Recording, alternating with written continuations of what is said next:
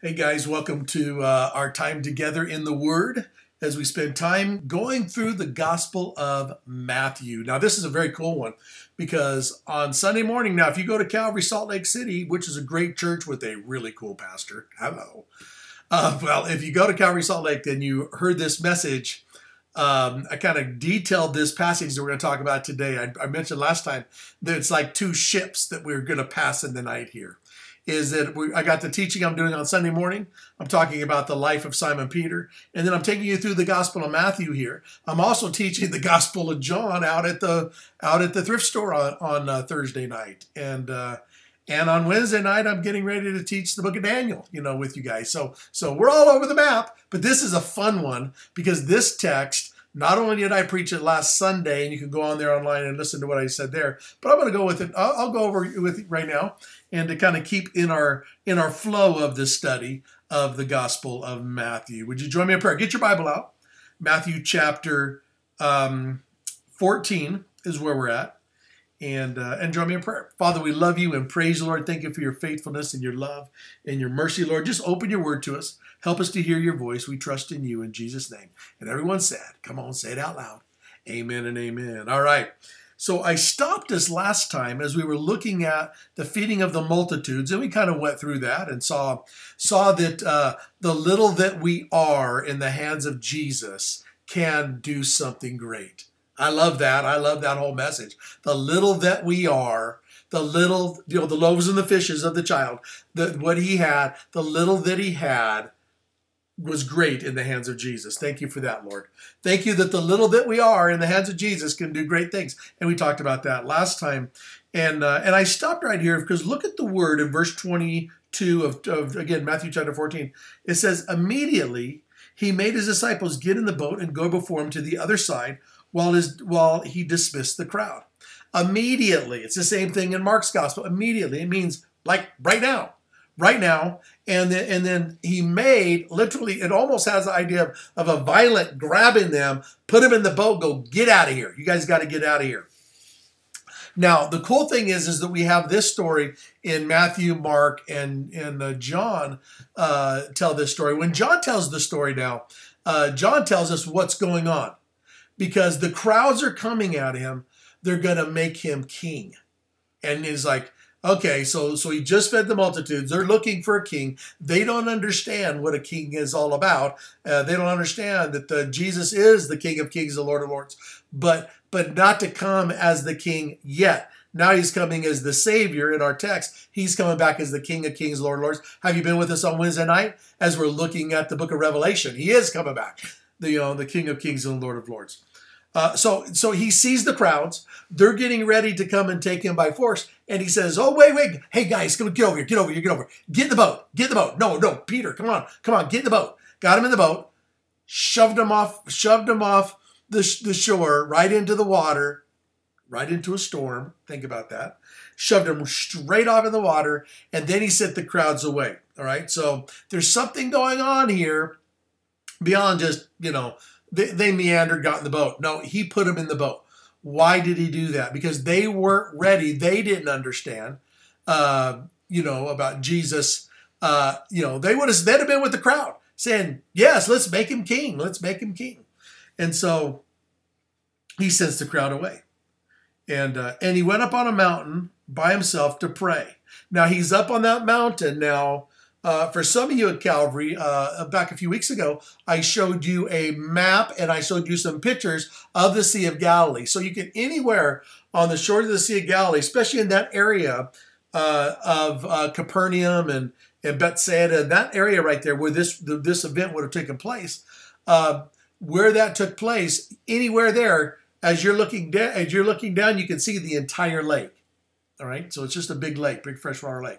So he's up on this. He's sent the crowds away, push the guys in the boat. He's up on a hill and he's praying for them. He sees them down there. He's watching them. Okay, so when the boat was, the boat by this time was a long way from the land. So they were out in the middle of this lake. Beaten by the waves. The wind was against them. It was about the fourth watch of the night, which is about 3 to 6 in the morning. All right, so they've been doing this. If you kind of get the chronology of this, they've been at this 8 or 9 hours, been out there fighting this storm. Right, so they're beat. They're having a hard time. Now, to kind of get what's going on here, let's pause this here in Matthew. Turn over to Mark's Gospel. Take a right in your Bible. Go to Mark chapter 6, and then we'll come right back to Matthew. I want to show you this. Let's look at this. Let's look at the parallel account. Mark chapter 6, look at verse 45. Immediately he made his disciples get in the boat and go before him to the other side, to Bethsaida, while he dismissed the crowd. And after he had taken leave, he went up on a mountain to pray. And when it was evening had come, the boat was out in the sea, and he was alone on the land. Okay, so again, that's kind of what we've already seen. He's up on there, he's praying for them, he sees them, they're out in the lake. He saw that they were, and I like what it says here in verse 48, and he saw they were making headway painfully, for the wind was against them. Okay, they were, New King James, they're straining at the oars, painfully, straining.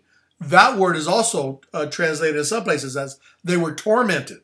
Okay, they're like going, we're not getting anywhere. We're going to sink. This is horrible. Now think about this. These are fishermen. These are guys that grew up on that lake. There's something way more going on here than just a storm. All right, a lot of this stuff is supernatural. And so they're struggling at the oars, struggling at the oars. It's about the fourth watch of the night, so it's 3 to 6 in the morning. Now Jesus came to them walking on the water. Okay, here he goes. You know, now listen to this.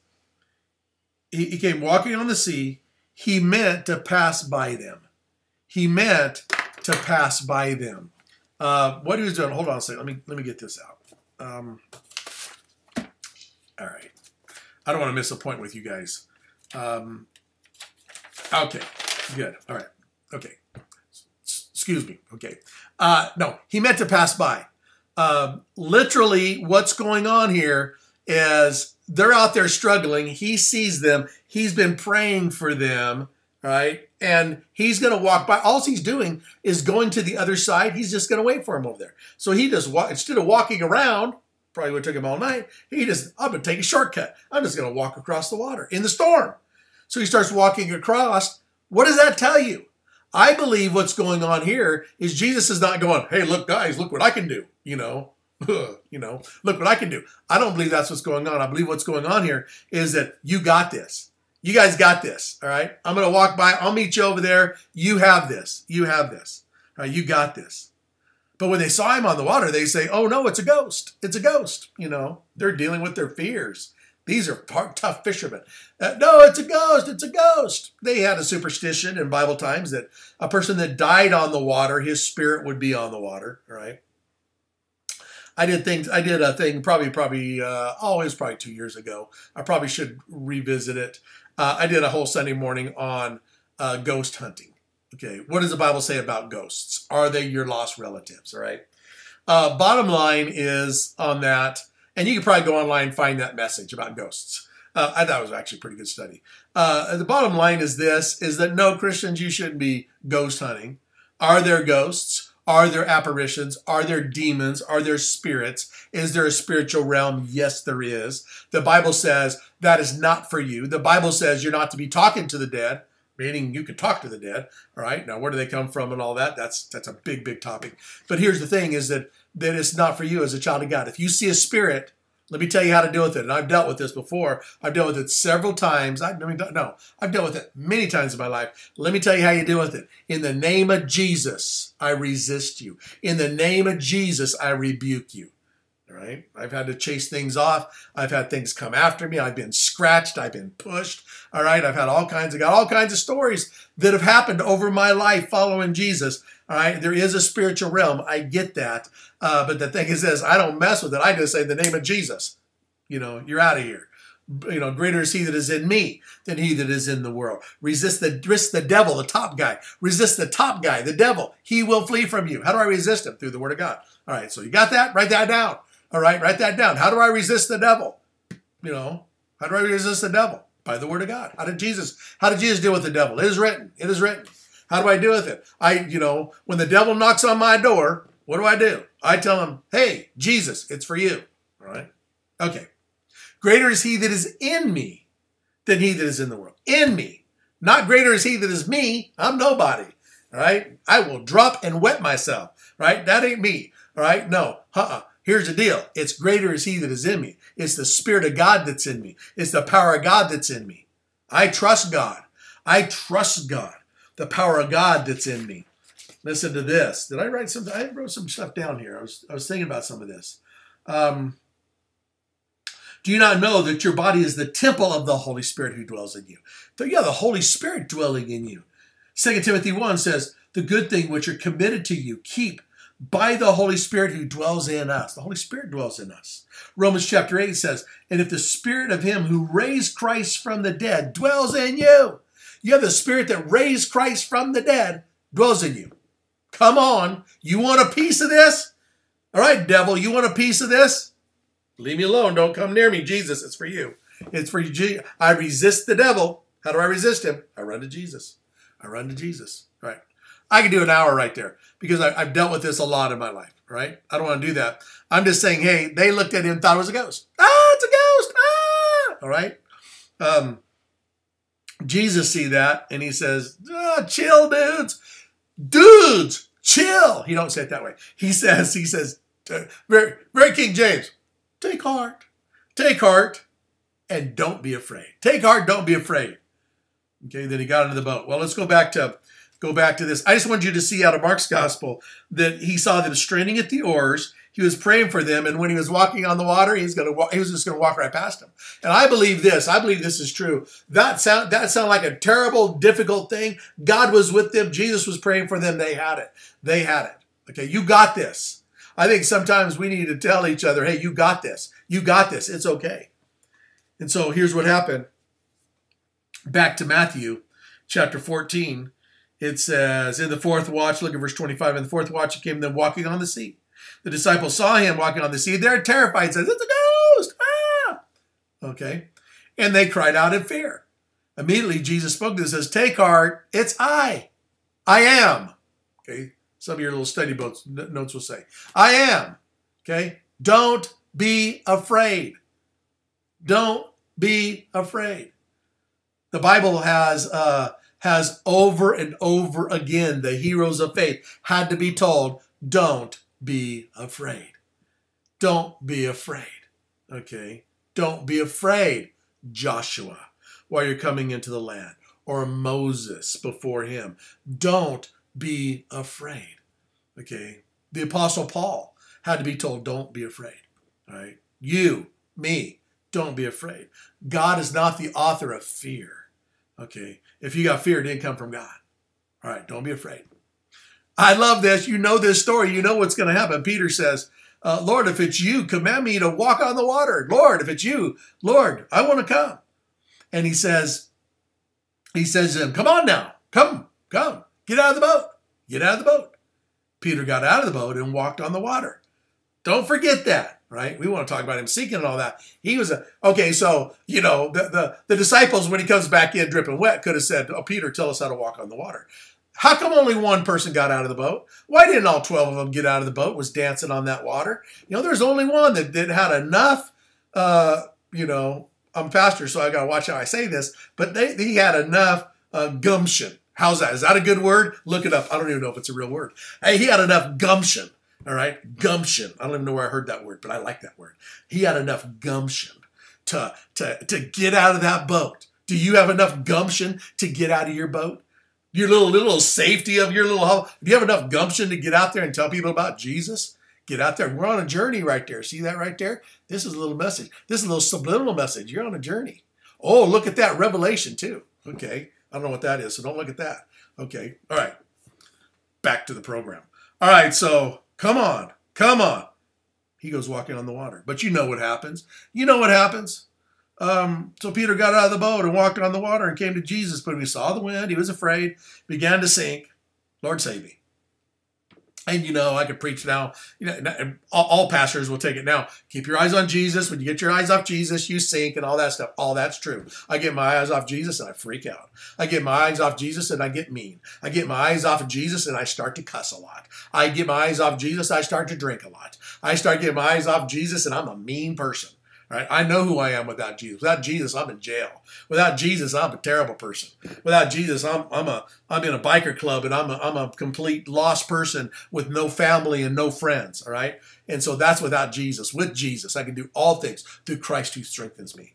All right, so I look to Jesus. So you look to Him. Save me, and when you feel like you're sinking, do what it says here. Lord, save me. Lord, save me. Jesus immediately, He didn't. Now this, I like Jesus today. Jesus immediately, He did not just go, oh, dude, you made your bed, lie in it. Oh, I know, you're getting mouthful of water. Spit it out. He didn't do any of that. Immediately, He reaches out His hand. Immediately, He took him and says, oh, you have little faith. Why'd you doubt? Why'd you doubt? You got this. You didn't have to do. Why did you doubt? I'm not going to criticize this guy. I am this guy. All right. I do this a lot. They got in the boat and the wind ceased and they began to worship God. And truly you are the Son of God, they say. Now in John's gospel, it says immediately the boat was at the land. All right. So immediately, so that the wind stopped. Okay. This all stopped and all of a sudden, bam, they're on the land. Okay, that's a miracle in itself. Okay, the walking on the water. He walked on the water. He sank. He walked all the way back. I bet he didn't get his eyes off Jesus the second time. Right, got in the boat. Now, when they crossed over, they came to Gennesareth, and they're a place that recognized him, and he sent around to all the region and brought him to all who were sick, implored him, and da-da-da-da-da-da. Okay, so implored him to touch the fringe of his garment, and he made people well. Okay, I just want to finish the chapter there. But let me tell you, this is what I talked about on Sunday a little bit, is this. As you're going to take this, and as we walk through this, the church today is in a very difficult storm right now. The church today is in a storm. Understand this. Here's the first thing. Write this down. Jesus sees us.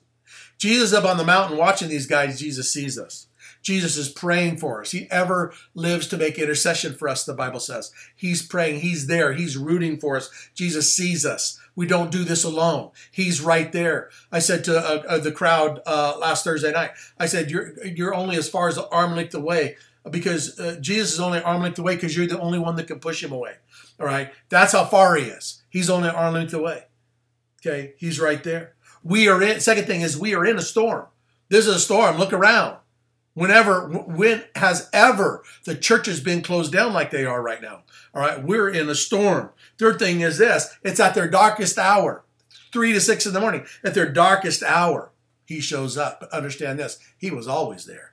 He was always like a good father, always available. They're not going to sink. Could you imagine that? And the boat sank and all the apostles drowned. And Jesus now begins to go find more apostles. That ain't going to happen. Okay, that's not going to happen. Our times are in God's hands. In the darkest hour, God is there. He's there. Even when you don't think he's there, he's there. Here's the fourth thing is this, is that are we going to stay safely in the boat? Okay. Are we going to be the disciples safely in the boat? Or are we going to get out where the adventure's at? Are we going to stay safely in the boat? Or are we going to get out there and do things for the gospel? Lord, help us to know how to do that. The next thing is this, is that he calms the storms. He calms the storms in this life. He calms the storms. And the last thing is this, we will get to our destination. We will get to our destination. Isn't that good? That's good preacher notes right there. I'm just telling you. All right. That's a good passage right there. All right. The storms of life. We go through the storms of life. Look at that. Look at that Bible study. You got that in 20 minutes, man. And there was no extra cost on any of this. All right. Man, it's a storm. I get it. I understand. There's also a God that loves you a lot, that walks with you through this journey. And you are not alone. All right. There is a church family. Okay. Now, whatever church you go to, if it's a Christian church that believes this word, you need to stay there. You need to support that pastor, pray for that pastor, and you need to be an encouragement right now. There's a lot of pastors that are quitting the ministry. There's a lot of those that have gotten they're shipwrecked their faith because what do I do, Lord? What do I do? No, I'm a guy. Go get it. All right. I will go make something happen. If things ain't happen, I'll set something on fire and make them happen. All right. Okay. I don't, that's just my personality. I've always been like that. I'll make something happen. But I have a lot of pastor friends. And I know some are really walking in discouragement. Pray for your pastor. Pray for the pastors that are out there. If you go to a church, go encourage your pastor. Whether they're open or not, I believe they ought to be open. All right. But not all churches are like that. And not all churches are ready to be open or are prepared to be open. I get that, all right? Go ask your pastor. Pastor, how can I help you prepare to be open? Because you're going to be open at some point. How can I prepare you to be open? Hey, and if you're in the Salt Lake area, why don't you tell your pastor, hey, Pastor Terry at Calvary Chapel, Salt Lake City, he said right on the air, he said he wants to help you. And I do want to help you. I'm helping a lot of churches right now, all right? We got some things dialed in. We know how to do social distancing. We're working on it with the kids. Every ministry in our church is open right now. All right. We got some good things going and we're learning some things in this journey. Not that we got it all together, but hey, because we're in this together, but we're just trying to do this. All right. We're in the midst of this storm. All right. I'm going to get outside the boat and do what I can do to walk on the water. And I'm going to drown. I'm going to look to Jesus. I'm going to ask him to help me. I know he's faithful. I know that he's with us. I know that it's all good. It's all good. It's all good. You got this. You got this. You got this. You get out there and you share the love of Jesus. If we can help you, and you're in the Salt Lake area, if we can help you, come see us. We will help you any way we can. We will help you. I'm not going to give you money. Stop asking for money. All right? All you people that keep asking me for money, I'm not giving you money. All right? Stop asking for money. I'll pray for you. I'll be there. Silver and gold have I none. But what I have, I give you. In the name of Jesus, walk with us. Okay? How's that? Lord, we love you. We praise you, Lord. Thank you for your beautiful day you've given us, Lord. Help us to follow you. Thank you for the things that we're learning. You're faithful, Lord. You're faithful, always faithful. And we trust in you in Jesus' name. And everyone said, say it out loud. Amen and amen. God bless you guys. Hey, we'll pick up the story next time in the next chapter. God bless you guys. Again, Calvary Chapel, Salt Lake City. If you're in the Salt Lake area, come see us. We're there on Sunday morning, 9, 11, and 1. We got 3 services in the morning. All right. I'd encourage you to come to 9 or 1. 11 is, if you're going to come to the 11 o'clock service, you need to come early.